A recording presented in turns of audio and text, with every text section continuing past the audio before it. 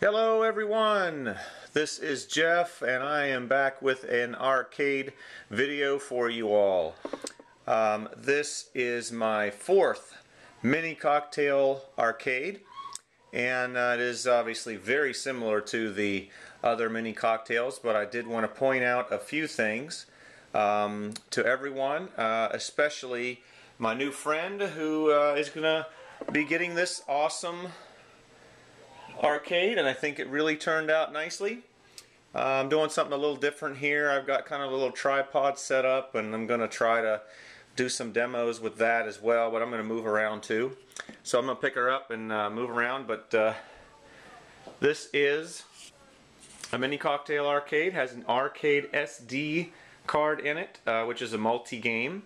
As you can see, it's doing a little demo right now of Dig Dug 2, and then it tends to just pick back up after 30 seconds, I think, and then start scrolling. And it will scroll through randomly. Donkey Kong 2.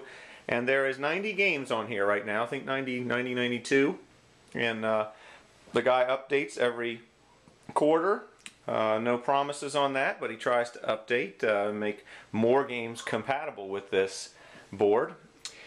This is a little different than the others, and I just wanted to show you that one of the big things is that he had requested a Galaga marquee for the control panel overlay. So this is normally what would be on the marquee on a big arcade game, but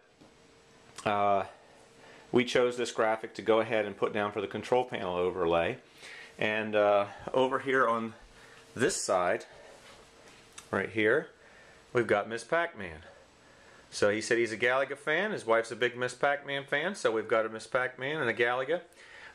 Right now I have the black, because the paint job is black, as you can see from here. And I've got the black knobs on.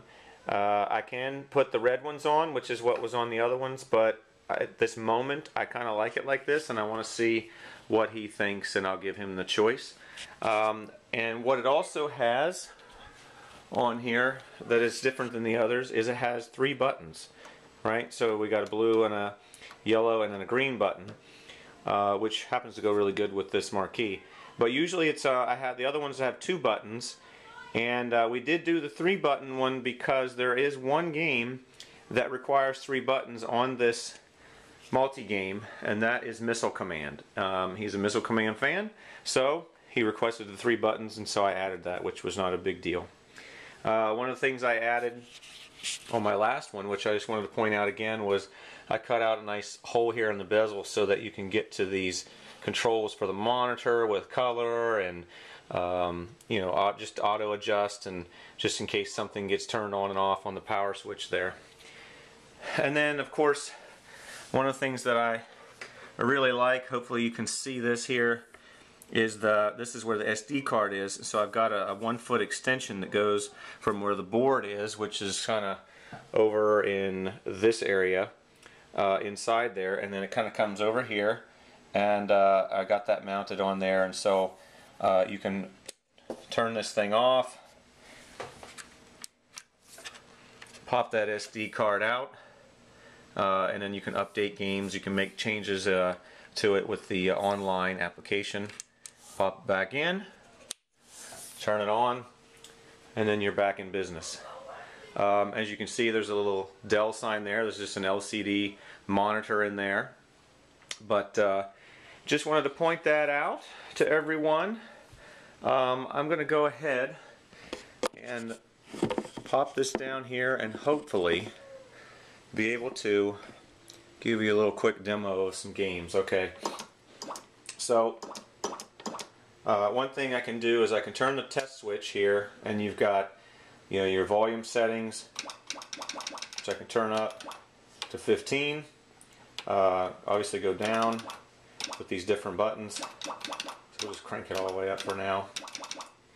And you've got cabinet settings, operating mode, game settings, hardware test, statistics. This one here, game settings, if you go in there, gives you the sort of the icon, right? There's Burger Time and Carnival. You know, so if we wanted to go in, and change those settings. You can just change a whole variety of settings. Depends on what was in the original dip switches. Right there you can see that lives are 3. If you're not a big burger time, if it's hard for you, you can go up to 5, which I usually set because I'm not great at it. But I do love the game. And then of course you just exit out, and then anytime you're ready, flip the test switch back. So it's very quick for volume as well. It does interrupt the game though, so if you do that, don't do it in the middle of the game. So there's Dig Dug. Right? We put on 1 player. So these are 4-way joysticks. The 4-way joysticks, almost every game in here is 4-way. Not all of them. Some of them are trackball games, things like that. But most of the games you can really make work with the 4-way joystick. I did the 4-way joystick because of Pac-Man and Donkey Kong and those type of games that really need that dedicated 4-way. I did want to flip across here. You can see how quickly you can kind of flip through here. Some of my other videos, you can check them out. I actually go through every single game and more in detail of the cabinet itself. Here's the missile command. So if I pray, I'm going to go ahead and press 2-player. So if you're not familiar with missile command, then you should look it up. But right, so you've got the little X. So I can shoot from the left, middle button, and then the right. Right, so that's why you had to have 3 buttons, because otherwise you got a whole section over there on the right that's not working. I'm not very good at this. I'm just screwing around, but you get the gist. So I'm going to let those crash in, and so that you can see that this is a cocktail version, and it's very portable. It's about 30 pounds. I took it to game night one time, the very first one I built, and it was a big hit with the adults and the kids. Alright, so then what happens is it just switches right over here to this one. Right?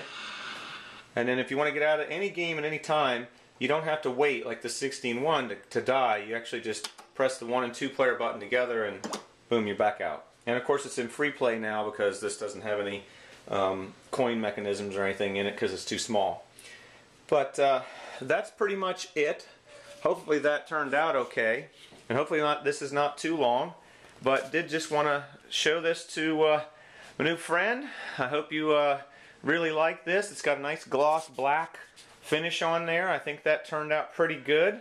2 coats of paint on there, and then the bezel turned out good. I'm really happy with the marquees. My wife said these are the favorite ones that she's seen so far, and you can just let me know on the knobs here whether you want the black or the red. But I think the black looks good, but I can unscrew those really easily. Look, I mean, you can do it anytime you want, but right, just unscrew it, screw the other ones on, and that's it. Okay, so anyway, please do check out my other videos. I've got a Hyperspin, MAME cabinet as well that you might want to check out. I got a 16-1 that I didn't build, but it was my first one that I bought. Inspired me to start doing these things. And my next one, I really want to try putting in a trackball. I just don't know if I can fit it in this little cabinet, but was thinking about putting it on this side over here, since the 1 and 2 player buttons are on the other side, and see if I can incorporate that, but we'll see what happens. So, the last little thing is it sits on this mat. This is a little $5 mat. Actually, this is half of it, so I can do 2 of them. It's like $2.50 at Walmart, but it's one of those little sticky pad mats, and I highly suggest if you have any kind of cabinet that you make that sits on a table to get one of these. I do have the feet on here, but even with the feet, I mean you can really just wail on that joystick if you want, which is what I always tend to do, and that thing doesn't move anywhere when you put it on the table. So highly suggest that. So hopefully this video turns out good, and thanks everybody for watching, and I will be back some other time soon with another arcade video. Thanks for watching. Bye.